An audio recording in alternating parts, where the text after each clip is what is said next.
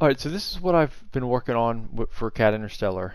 The name of the game is recreating real world environments to use in a game. This is Huntsville. If you go east outside of Huntsville along 72, you'll reach this area, a little bit past this town Gurley, to an area called Paint Rock. This is what I'm going to kind of be focused on. Just to get your bearings, I would look for this lake here and then this kind of peninsula of trees. You got some barren fields out here, some crops, some grass areas, but mainly this lake and this peninsula of trees that come out. So Microsoft Flight Simulator came out yesterday. They basically have the Black Sheep AI that recreates these real world environments. This is an example of that. This is the same area, ultra settings. You can see kind of the fields, the road. This is my plane right here, parked, so I get some pictures. But mainly looking at like the texture resolution as you get really close. It's kind of this. I mean, you can see some stuff, some gravel in here. Looks like some grass. These are the grass models they have. This blurred area, this is a road. It looks kind of funky when there's cars driving out here, but they have some logic that just makes the cars drive on it. It works, but I don't know, maybe that's asphalt. It's just colored like the surrounding areas. This is another area. You can see this little lake out here and then that peninsula of trees. Plane. Here's that lake. But anyway, so going into the Unreal Engine, we have that same little area. Here's that lake, peninsula of trees. This is just a satellite image plastered onto a digital height map. That's where I got the geometry for this. So even with this, you can jump in here, first person. This road right here is just a spline. I just put this in here to just to see how well you could match roads with this. But yeah, you can run around. Obviously there's nothing here. The textures are super pixelated. So if you ran up to these trees, I mean, you can't really tell they're trees, right? So the resolution of the satellite image I think is a meter. So yeah, so it has an accuracy of about a meter. So the first thing I did was I applied some, I don't want to say computer vision, but just some neural networks to try to segment out the area, and then that generated a splat map. So this is a splat map. This kind of tells what kind of distinguishes between different things. So red is crops, yellow is barren, green is grass, blue is trees, black is roads, and white is buildings. So this is essentially how I'm coloring the whole thing. So once you have this splat map, you can apply material to it. Now a lot of the materials for crops and for barren is just this same kind of barren texture. You'll see I populate it with foliage here in a second.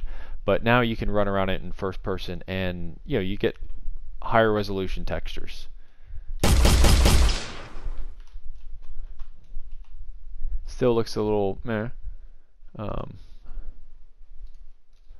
We'll go back to the satellite image just to compare.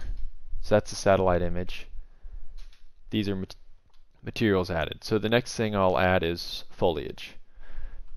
So these are just trees. Here's some crops over here. So I'm using some stylized textures and some stylized textures and models just to for simplicity's sake. Just to keep some decent frame rates while I mess around with this. But you can see we're just running around this road. Here's a little grass patch.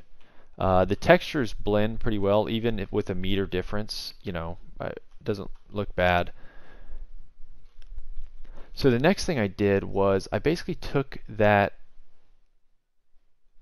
original satellite image. Let's go out here to this lake. I took that original satellite image and then I multiplied the values of the satellite image using some world space shaders again, right? So this is that satellite image, plastered on some world space shaders, right? So as I move this, you can see it lines up with the terrain fairly well.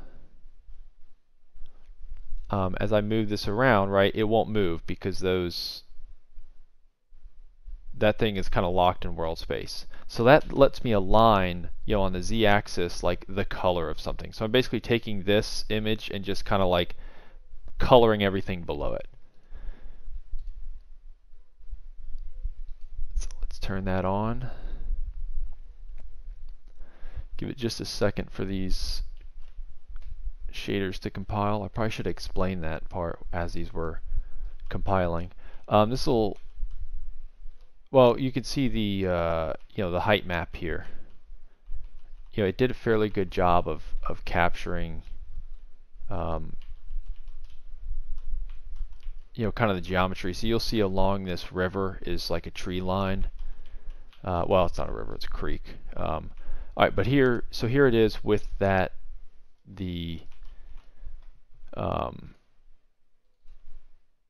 satellite image plastered over it. So again, to go back and just show you the difference, this is normal materials. This is materials with the satellite image added. So you can see from a distance, you can actually see, I mean, it adds a lot of kind of depth to it. The other thing it does is it adds some randomization. Now I've applied this to everything. So the trees have it, the crops have it, the rocks have it, everything has this applied to it. So as you go out, it adds kind of this, it's not random. Generally this would be, the changes in these trees would be like, randomized. It'd be kind of procedural. But this is actually directly from real information. There's obviously a few bugs, but you can create a forest.